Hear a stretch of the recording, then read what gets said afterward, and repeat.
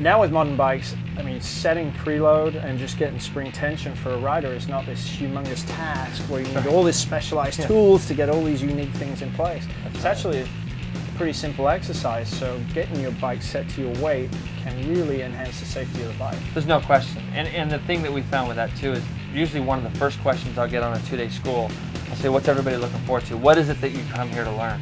If I get somebody that says, I need to learn about suspension right off the bat, that tells me that I probably need to work on his technique more than anything, because there's something that's happening that he's doing to the bike that's making it upset. So what I usually tell people is the second day of our school, we'll talk about suspension. We want to work on the riders first. Right. Because there's so much adjustability. Until I've seen that person ride, I can't just go and start turning knobs or having James or anybody else just start turning knobs. We need to make sure that what they're doing on the bike is correct. And then afterwards, once we get them more confident on their bike, they're starting to feel for more things. So then you can really start to do some just basic suspension work and get them feeling for better things, you know. And when you're following people, you can see what the bike is doing. And because a lot of times, the technique of even rolling off a throttle, if they're doing that too abrupt and transferring weight too fast, first thing they want to blame is suspension.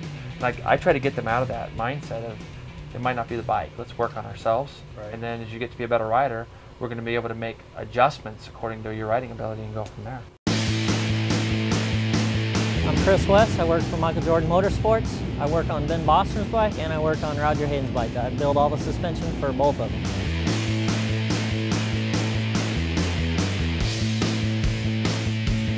For your stock shocks and stock forks, you know, they're limited on what they basically can do. They're going to do dampening adjustments with their rebound and compression, maybe preload if that particular set of forks has a preload adjuster, stuff like that.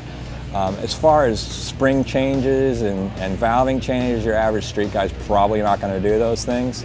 But being able to do that, you'll notice a huge difference in the way your bike handles.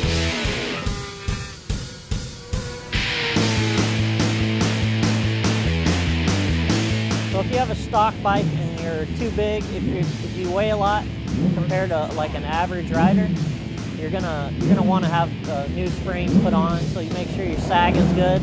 That way, when you ride it, it's not blowing through the suspension and sitting on the bottom of it. And that way, it's not putting all the pressure on the tire, and the suspension's actually doing its job.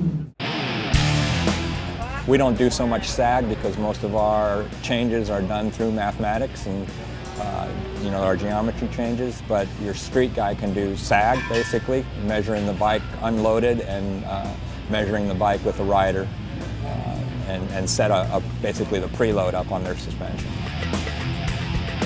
These guys are so tuned to their bikes that the slightest changes they'll notice. So whether a bike isn't turning in or is running wide or not stable in a straight line, a lot of little things, and these might just be small changes, but to a professional rider, they're going to notice these small changes. So now while you're on the bike, I'm going to measure sag and see where you're at. Okay. You have no preload in the front end at all, so grab the bars for me. Let's see what we have. Right now you're only using half your travel that's available to you. And the sag is actually correct. So I'm guessing this has been resprung. So bonus for you. Okay, good. Bonus for you, this has been reworked. All right. So it's got much stiffer springs up front. As you're using just over half, occasionally you went to 2/3 with a hard braking drill.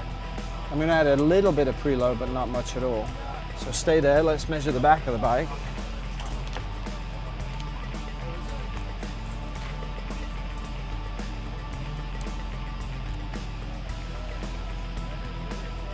Okay, 540. Okay, off you get. Don't worry about me. And sag in the back is 30 millimeters, so that's good. So the bike has been roughly dialed into some on your weight, although they've gone into the front end and changed it significantly. So if you can go the other side with Chris, because we only have 2 wheels, the bike has to balance, front and back. It cannot do this. Right? You don't want to be on a seesaw. Yes. So what I'm going to do is take the front end and bounce it. What you should see is that I depress it, it comes up, and then it stops completely. Okay. So with just the return stroke, it should not continue to bounce. Yes. So you can see you're basically on a trampoline, which is very standard in terms of how stock forks come from the showroom. So this is the control for rebound, and in essence, it's basically a valve. Oil's going around unchecked right now, so we need to shut it down so it doesn't just keep bouncing. So we'll take it all the way in, and we'll come back 3 clicks. All the way in and back 3. 1, 2, 3. Now again, we just want it to top out. See the difference? Yes. Needs one more actually. It's still bouncing over the top a little bit. That's better. Now to your knowledge, the fork oil hasn't been changed since you go on the bike. Correct. But it may have been changed when the springs were put in. So the fork oil changes are about every 5,000 miles to keep the clickers where they are perfect. Now, the back of the bike needs to do exactly the same as the front. Okay. And that looks pretty good. Comes up and stops, right? Right. Okay. I'm going to tell you that's not very good at all. Oh. And I'm going to sit you on the bike and show you why. Okay. So same thing, grab the bars, feet on the pegs. Now when I push the back of the bike down, it should just top out, same as the front. Right. If it lifts you out of the seat and puts air under your butt, that's not good because it's pitching you forwards. Okay. Get the you see I what I'm understand. saying there? Yeah. Feel it? Yes. Feel yourself getting nudged? Yes. Okay, I don't think you quite like that. No, I do not. So let's fix that up. It's not good between my legs neither. Okay, 1, 2, 3, 4, 5, 6, 7, 8, 9. So you're at 8 clicks out, so we'll go to 4. 1, 2, 3, 4. Let's try that.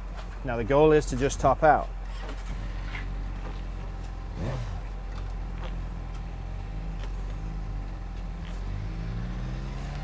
Needs to go 1 more click, so we'll go to 3.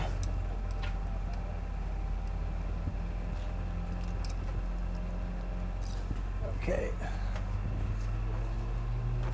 Feel the difference? Yes. Okay, so if you go ahead, dismount, again go stand over by Chris. I'm going to pull the bike out of the chock, and then the balance aspect is that when I push down on the bike, it's identical front and rear. Yes. Oh, wow. And I call that perfect primary balance. The bike just hits a bump, and it's ready for the next bump. Every time you hit a bump with this,